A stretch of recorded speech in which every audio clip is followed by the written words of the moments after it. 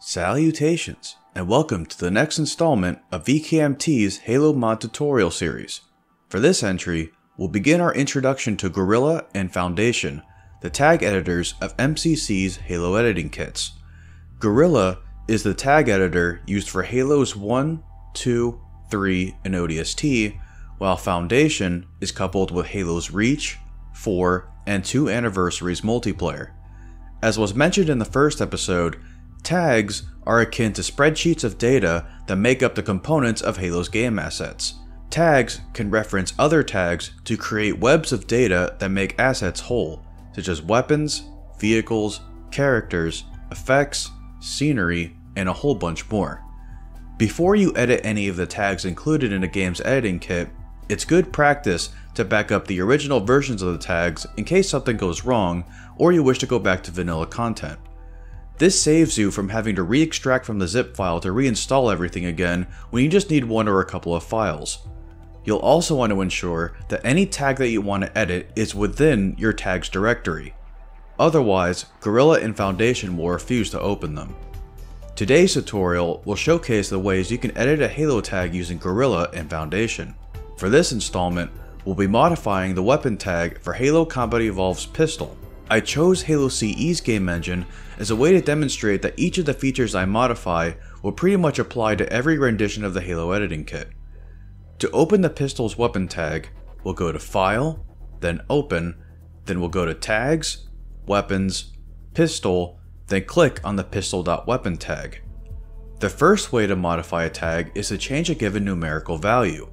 Within the context of a weapon tag, this can apply to features such as the rate of fire, the number and strength of scope magnifications, ammo capacity, and more.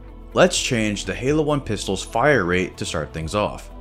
We'll scroll down to the trigger section, which is renamed to barrels in Halo 2 and onwards.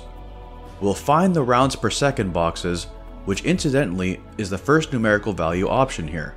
Let's give the pistol the same rate of fire as Halo 1's assault rifle, which is 15 rounds per second. For that, we'll simply change the pistol 3.5 rounds per second to 15. We can then save our tag change by either going to File, then Save, or hitting Ctrl and S at the same time. To see our change in action, we can see them in either Tag Test, or starting with Halo 2, Sapien's Player Simulation feature. For this video, we'll open CE's Tag Test build and load up Chiron TL34 scenario file. Then, fire the pistol. Layer.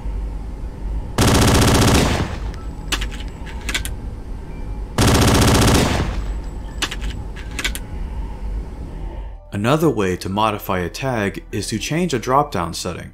For this example, let's find the movement section in our pistol weapon tag. We're going to modify our mobility based on a certain action that we perform. Where it says movement penalized, click on it, then change it to when zoomed. Set both forward and sideways movement penalty to 0.5. Save your tag, then go back to Tag Test. Whenever we zoom in, our movement speed is now cut in half.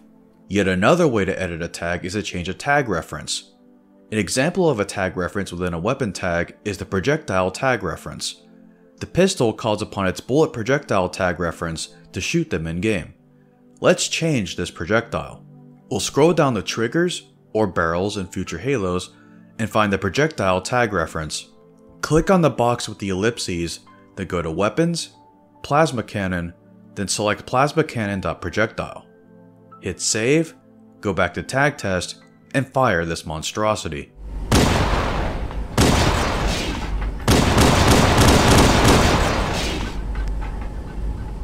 The last example that I'll show off in today's tutorial is through checking and unchecking flags. We're going to have our pistol explode when we drop it on the ground. To accomplish this, we'll find the weapons section and locate the detonates when dropped flag. Check it off. Directly above these flags, we'll see the detonation settings. Let's set the detonation delay, which essentially acts as a countdown timer, to 2 seconds. We'll change both values to 2. For detonation effect, let's add in the fuel rod gun's explosion effect. Click on the ellipses box, go to Weapons, Plasma Cannon, Effects, then click the explosion effect tag. Save, then go to Tag Test. When we pick up another weapon, then swap back to the pistol, the weapon will detonate in our hands. That's because swapping the weapon out from your inventory technically counts as dropping the weapon. We want to see its intended effect though, so we'll need to spawn with another weapon since Chiron TL34's default weapon loadout is just the pistol. Let's open the level scenario tag in Guerilla.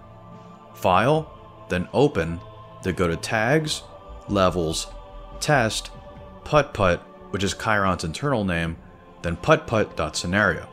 Scroll down to starting equipment, then locate the second item collection tag reference. Click the ellipses box, then go to Tags, Item Collections, Single Weapons, then select whichever weapon you want. I'm selecting the Needler, then save.